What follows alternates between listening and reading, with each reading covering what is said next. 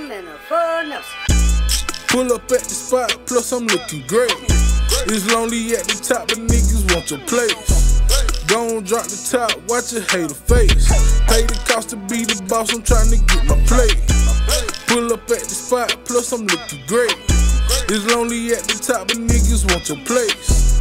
Gon' drop the top, watch a hater face. Pay the cost to be the boss, I'm trying to get my plate. Ready to take the jump like Evil Knievel. When I get my plate, it's time to feed my people. Every time I'm stepping out, I got a desert eagle. Still that same old nigga in that Buick Regal. Always kept it copacetic, kept it fucking real. Really rather count them hundreds like the way they peel. And bitch, I'm from the 9, got a whip a peel. Never cared about a bitch or the way she feels. Now, what I'm finna give y'all today is an exclusive. Something that's deep in the files, you know what I'm saying? Me and my partner named JJ, Johnny Arnold. We have a friend named, we'll call him L. You know what I'm saying? And actually, it's a piece of his name. You know, I'm just going to do the whole thing. But L is, you know, a partner or whatever. And, you know, he into the little robbery, little backdoor kick thing or however. Now, this is the time when Techwood, everybody that's from the A, or got people down here in the A, know that Techwood is what was a big spot in Atlanta, you know, Techwood projects right off of Georgia Tech, you know what I'm saying? So all that stuff connected. Those are the projects that's located down now where the school Georgia Tech is. You had you had Techwood, which was the projects right down the street from Georgia Tech. The Atlanta project, one of the roughest, toughest, dope-infested areas. Homies getting money on divas, getting money type place. Big apartment complex, Techwood that is, and was one of the biggest projects in Atlanta. Big shots out to all my partners and all the ladies that's from Techwood, represent Techwood. Big shots out to the whole Techwood family, man. And with that being said, y'all know who Charles Black is. Charles Black. Everybody know who he was during that time. Big shots out to Charles Black family, you know, the street legend. You know what I'm saying? And I'm from College Park and knew about Charles Black. You know what I'm saying? Charles Black, like I say, we talking about keys of cocaine, pounds of weed. He did his thing for 20 plus years, supplying 90% of Atlanta out of Techwood projects. It's real talk, man. Well, we had a partner named L, and L somehow stumbled upon information about Charles Black, stash locations for as the keys of cocaine, and the stash location about money, you know, however.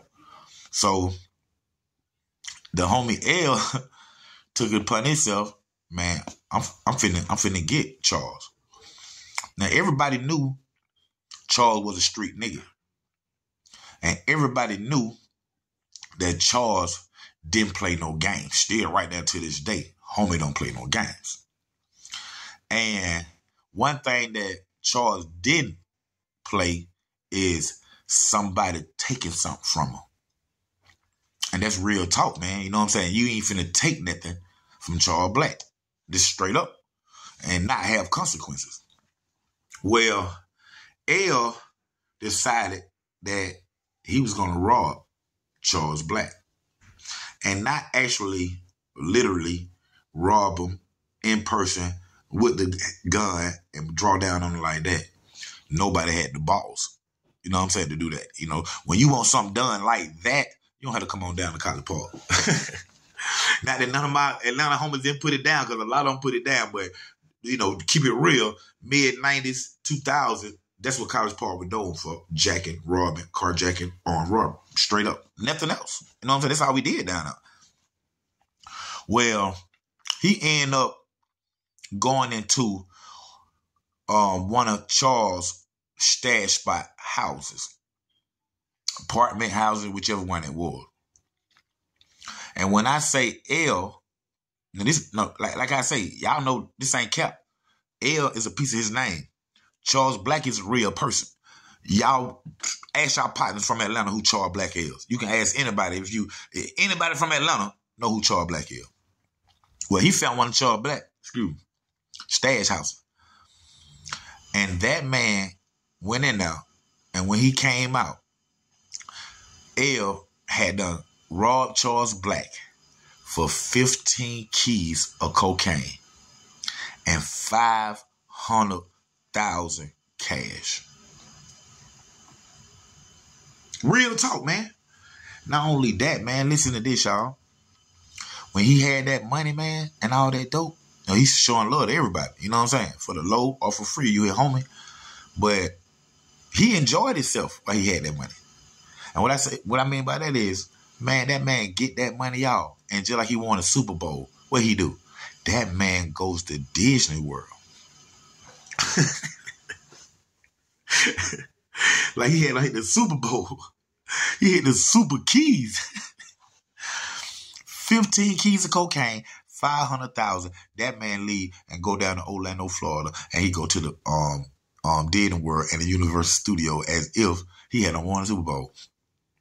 When I say room service every day of the week, 2-3 times a day, he stayed in probably the Epcot Center. Yep, the Epcot Center, where the train pulled right up to his hotel room though. Or the hotel room, like whatever it was. That's how it was set up. That man lived, that man stayed down there and balled, man. Man probably spent 30,000, 40,000 on Mickey Mouse. And he spent 20,000 on Mickey Mouse and 20,000 on Minnie Mouse and 10 on Daffy, on Donna. 5 on Goofy. That man had a Disney anniversary party. But man, like I say, man, that man went down to Disney World. That man was living high notch. I'm talking about, he probably had the hotel room next to anybody, you know what I'm saying? He probably had, next to Kim Kardashian or next to Paris Hilton. It's real talk, man. These people was, not Kim, but like Paris, these people was in the hotel, man. While he down there. He like he a celebrity, man. That man got $500,000 and 15 keys of cocaine. We talking about each key back then. We talking about each key was going about 30,000. This back in the day. Think about it. 30,000 times 15. Y'all do the math because I can't. But yeah, man. Keeping it real though, man. Home went down and did and we're home live. This ball, all that. But just like everybody else, even myself, you have to face the music sometimes. And when I say, man, he faced the music, when Charles Black and his homies caught up with this guy, man, they caught up with L. It's real talk, man.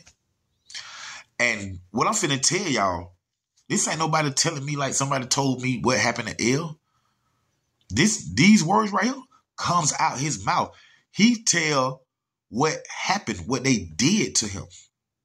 They kidnapped him. When they found him, they kidnapped him. Of course, we're talking about 500,000.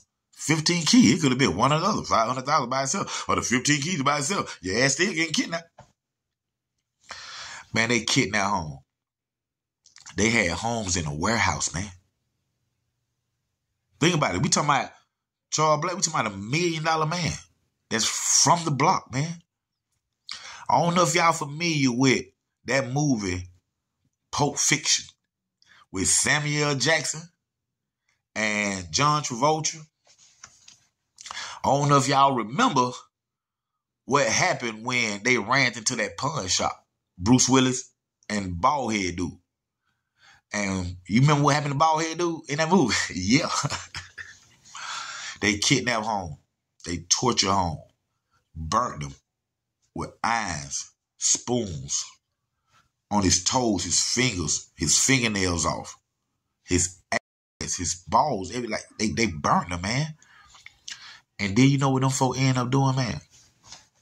Not only did they beat him, no, they beat him every second of the day that it just like felt like punching him.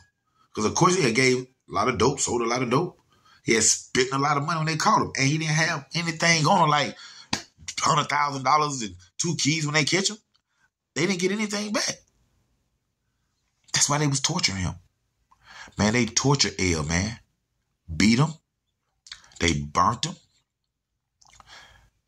What is the most craziest thing I ever heard, but it don't amaze me with this world today?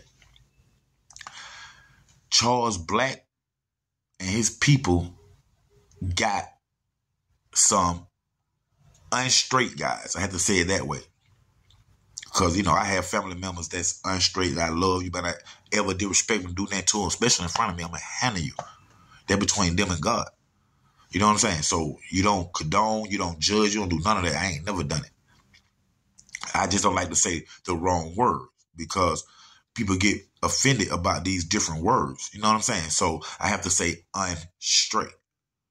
But throughout all the beating, throughout all the burning, all the torture, Charles Black get a few of his unstraight friends come in now and bust them down, man. They had them tied up, just bent them over and paid them folks, the unstraight guys, to do him, man. Have sex with him. Why? This how it was going down in Atlanta back then, man. That man robbed that man of $500,000, man. I'm gonna say that again for y'all, man. $500,000. Those of y'all who slow, layman terms, $500,000. Real talk, man. And 15 keys. And they wanted that shit back. What they did, they tortured him, they beat him, and they had some of their unstraight partners or whoever they hired to come in and have sex with the boy. Man, this real, man. You only get stories like this. That's real life stories. Right here on Underground Source TV with your host, TV and film producer, Treach Knox, a.k.a. OG Black Butt 3700, man. I want to thank y'all for tuning in. And I want to talk to y'all again real quick about those memberships. Y'all check out these memberships, man, because just like this exclusive right here, we got a lot of exclusive shows that's only going to be for members only, man. So y'all go ahead and get y'all memberships now. This real talk. Go ahead and get the membership now. If y'all haven't subscribed, y'all make sure y'all please subscribe and like and share. Check out my YouTube shops, man. The Rodman Crew, the name, no, the whole, everything I got right now is for you guys, man. The Rodman Crew shirts and apparel.